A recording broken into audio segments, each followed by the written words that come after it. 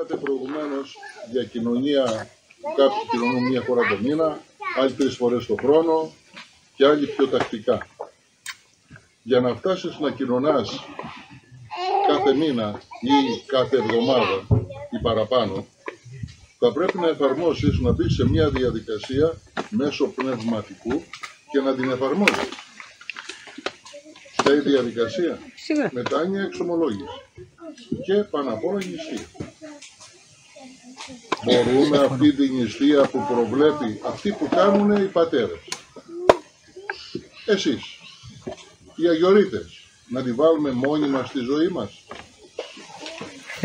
Μου λες, άλλο Ευαγγέλιο διαβάζουμε.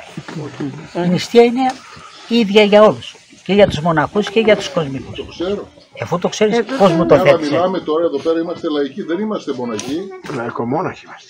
Μα ευλογημένε. Η νηστεία είναι και για τους μοναχούς και για τους λαϊκούς. Είναι ίδια. Μα το ξέρεις και μου επαναλαμβάνεις το ίδιο όμως. Τετάρτη Παρασκευή είναι για... Δεν το λέω για μένα, Γέροντα, αυτό το Μα γιατί να μην το πεις για σένα? Είμαστε 50 άτομα είμαστε. Πες το για σένα πρώτα. Για μένα εγώ ξέρω τι κάνω. Έκανατε μια ερώτηση προηγουμένως για τον κόσμο. Κυρία είπε μερικά πράγματα. Το θέμα είναι να πάμε στη βρύση. Γι' αυτό είμαστε εδώ πέρα. Είπατε ότι είναι θεραπευτήριο, ότι είναι εντατική εδώ. Εγώ εκεί που ζω, όλοι μας, πού θα τη βρω την εντατική αυτήν? Ευλογημένε. Όπου και να ζει ο άνθρωπος, αν θέλει, μπορεί να κάνει τις νηστείες που του ανέφερες. Είναι συγκεκριμένες οι νηστείες της Εκκλησίας μας. Τετάρτη, Παρασκευή, Σαρακοστές, 15. Συγκεκριμένα είναι.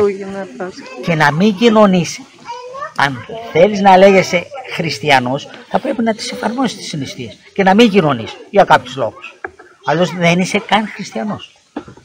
Και να σας πω πόσο σοβαρό είναι το θέμα της νηστείας. Τα γενέθλια της νηστείας ξεκινάνε από τον Αδάμ και την Εύα. Η νηστεία έξωσε τον Αδάμ και την Εύα από τον παράδεισο. Δεν είχαν άλλα αμαρτήματα. Το μη φάγετε, νηστεία εστί. Φέρει πίν. Στον παράδεισο, που σημαίνει κήπος, αν είχε 1000 δέντρα, τους είπε θα φάτε από τα 999, δεν θα φάτε από το 1. Αυτό το δεν θα φάτε είναι νηστεία. Το ίδιο λέει και η Εκκλησία μας σήμερα. Έχει καθιερώσει κάποιες τροφές, σου λέει θα φας από όλα τα άλλα, δεν θα φας από εκείνα τις ημέρες που δεν πρέπει. Και εμείς δεν θέλουμε να κάνουμε υπακοή. Όχι ότι δεν γίνονται αυτά. Τόσο εύκολα είναι αυτά. Για όλους. Όχι για τους μοναχούς μόνο, για όλους είναι πολύ εύκολο. Και εδώ υπάρχουν πολλοί που το εφαρμόζουν. Άρα πού είναι το δύσκολο? Το δύσκολο είναι ότι δεν θέλουμε. Και όταν ο άνθρωπος δεν θέλει. Δεν θέλουμε να ζώσουμε τον εαυτό μας. Έτσι. Ευλόγησε. Ευλογείτε Γέροντα. Και κάτι έτσι που ανέφερε εδώ ο κύριος πολύ ωραία, αν μπορούμε εμείς να τα εφαρμόσουμε, εγώ είχα διαβάσει παλαιότερο ότι όταν αόρισε αυτά ο Απόστολος Παύλος δεν υπήρχε μοναχισμός. Πολύ σωστά. Δεν υπήρχε.